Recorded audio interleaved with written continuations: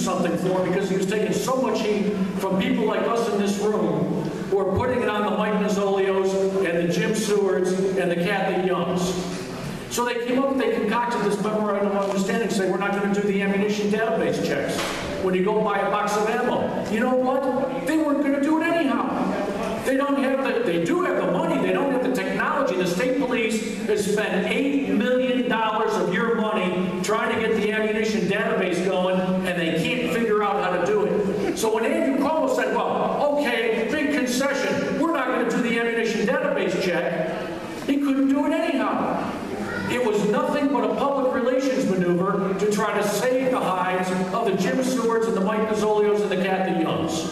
And we didn't fall for it because we are not as dumb as Andrew Cuomo seems to think we are. And if they want to continue that kind of public relations gimmick, we're going to send them a message next year. We need to find candidates to run against those Republicans.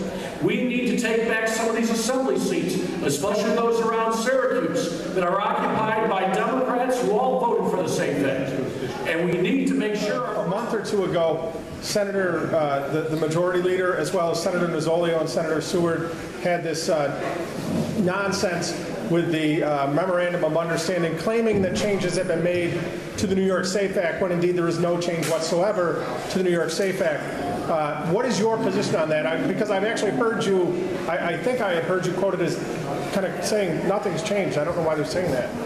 The question was that there was a memorandum of understanding rather than a law being passed to change the SAFE Act. Some colleagues in the Senate were saying that it's better, it does something. I didn't support that negotiation because I think in reality it is nothing. Unless the law is changed by a law, it's not effective at all.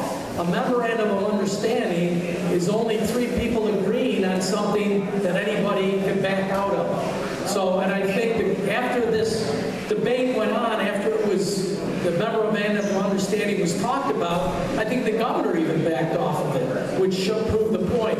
So, I said it at the time, and I'll repeat it now, that I didn't think it meant a hoot.